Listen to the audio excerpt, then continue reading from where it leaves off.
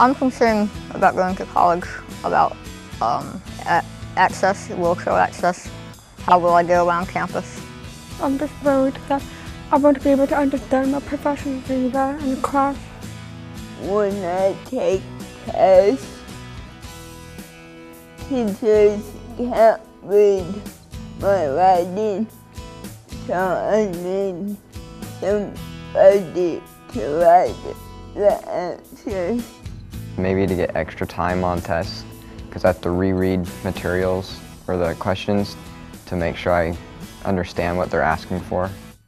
I'm concerned about the fact that I need an interpreter, because without an interpreter, it'll just completely go over my head. I'll be lost, I won't know what to do, and I'll just be lost.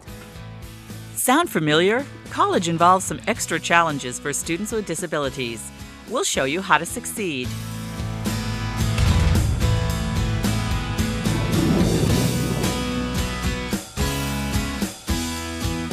So, you're thinking about going to college.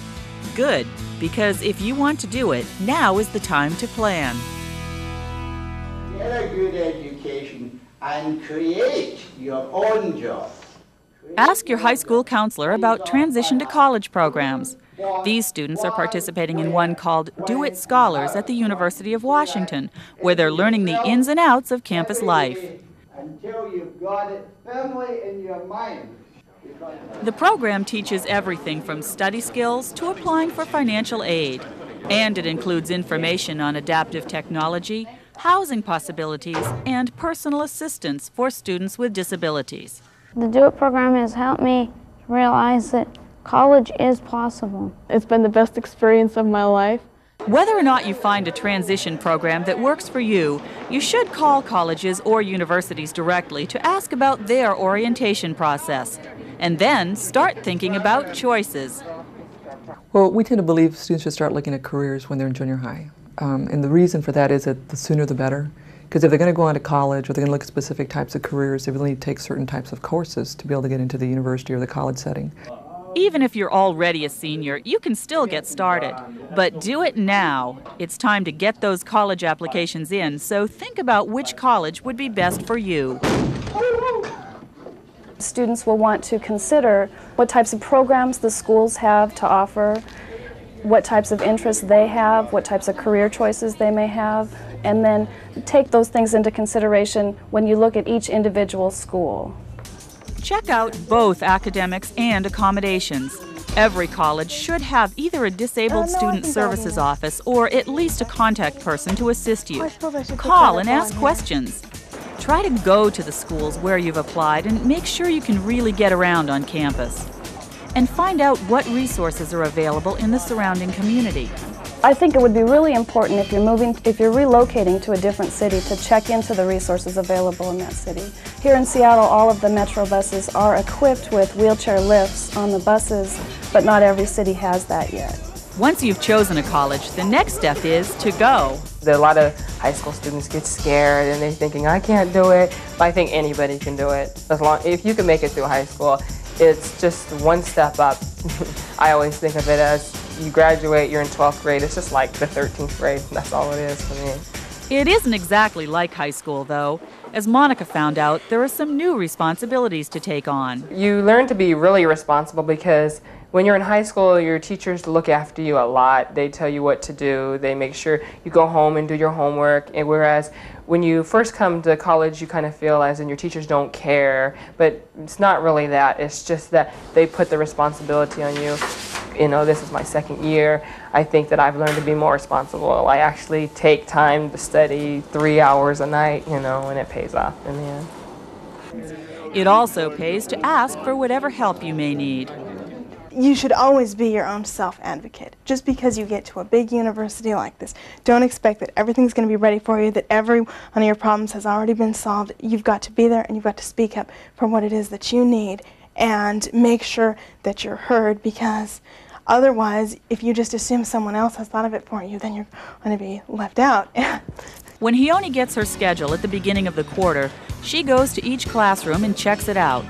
Then, on the first day of class, she's ready. You have to get out there and you have to find out.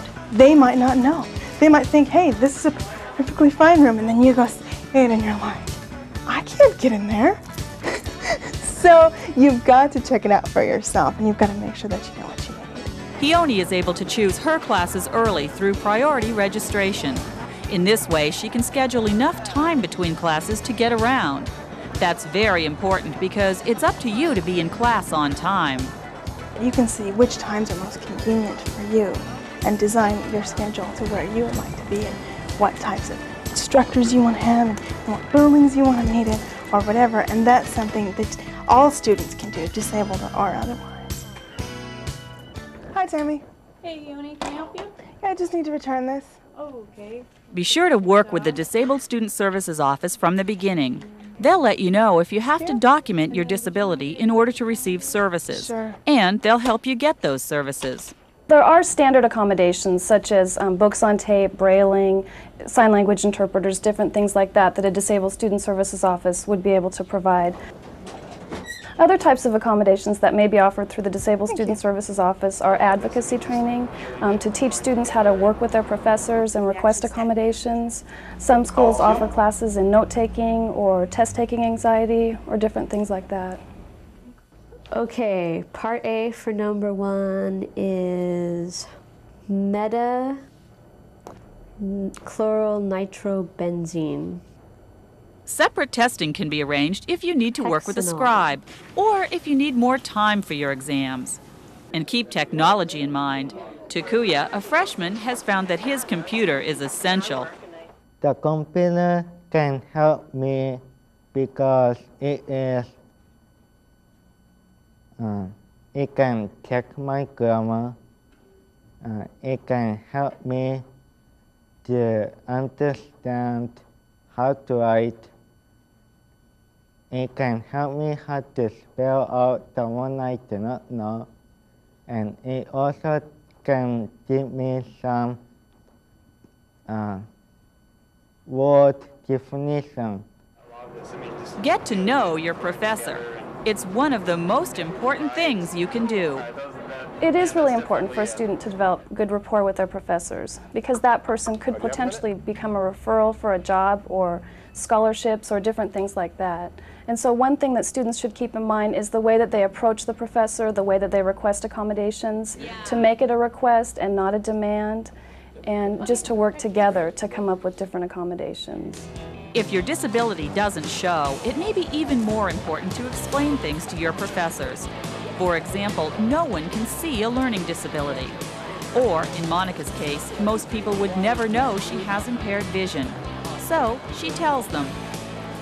Teachers are really understanding. They understand when you tell them, and they make accommodations for you, and they try to help you out in the best way possible. So I just have found where you might feel embarrassed, they might treat you in a different way. Actually, it just turns out better. You get treated well. Other students, too, are usually very supportive. There's always somebody around to help you if you're having any problems, and I've found people here to be extremely courteous. All you have to do is ask them for help. Don't expect it, but if you ask them, they will help you. The 10 commandments are not multiple choice. As a college student, you should think ahead. It's great to go to college just for the sake of knowledge. But most people want and need a career when they get out. So pitiful. Jennifer, can I talk to you for a second? Sure. Can you take this? Get a job on or off campus while you're in school. Volunteer for something. Try an internship. Any of these things will enhance your resume. I had an internship at Battelle, which was very valuable for me, and I learned a lot there. From the employers that I talk with, I would say there's 3 things that they look at. One thing that there's a very important thing is work experience. So in that sense, students should try to look at internships or volunteer experiences while they're in college. The second thing is leadership experiences, and that's where being involved in student organizations, doing projects that are out of the norm, out of the classroom, are real important. And then I think the third one is grades. And not that you have to be a 4.0 student, but you definitely have to be at least a 3.0 or better. And in some cases, a 3.5 is very important for especially research-type companies or the sciences fields. Check out the Career Center on campus for ideas. And before you actually choose a major, think about what you like to do. Try to see yourself in that career. assessed your qualifications. It's incumbent upon, I think, the applicants to do some self-assessment about that, to get an understanding of what it is they like to do, what their limitations are in working, and how those needs and wants and limitations all sort of mix together and come into this professional arena.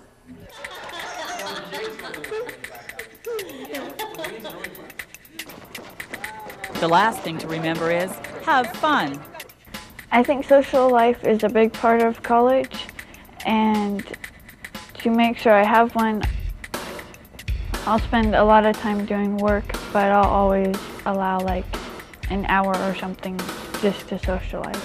Everyone's trying to make connections with everybody else instead of trying to stay with their own little clique that they were in when they were in high school.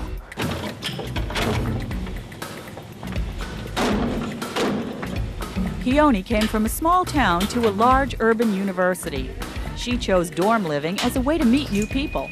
If I lived off campus in a little apartment, then I would only come here for the classes and I would miss out on all those other extracurricular activities that you hear about just because you're here in the dorm. So it just facilitates a lot of great friendships and a lot of wonderful opportunities for social interaction. After all this, do you still have a few little twinges of fear? Just a small lack of confidence at the thought of college? Well, don't worry, you're not alone, and you'll get over it. Even just your first quarter semester is going to be really tough but I would just say don't give up, because I know my first quarter was hard because not only there's already the hardship of your disability, which is, which kind of maybe so much brings you down and you're thinking, oh, I can't keep up and everything, but more so it's just adjusting to the college life. And my thing is just that stick with it, because I know my first quarter I thought college is not for me, I'm dropping out, and now look at me, I think I'm going to go on into accounting and everything, and even thinking of coming back for my master's. So I just say my thing would just be just stick with it. It does get better. For more information, contact DoIT. On the World Wide Web, www.washington.edu/DOIT. Phone, voice, or TTY, area code 206-685-DOIT. Address, DoIT, University of Washington, Box 355670, Seattle, Washington, 98195-5670. Director Cheryl Bergstaller. The creation of this videotape was made possible as part of Project DoIT by a grant from the National Science Foundation. The University of Washington Computing and Communications and the College of Engineering also contributed resources to this project.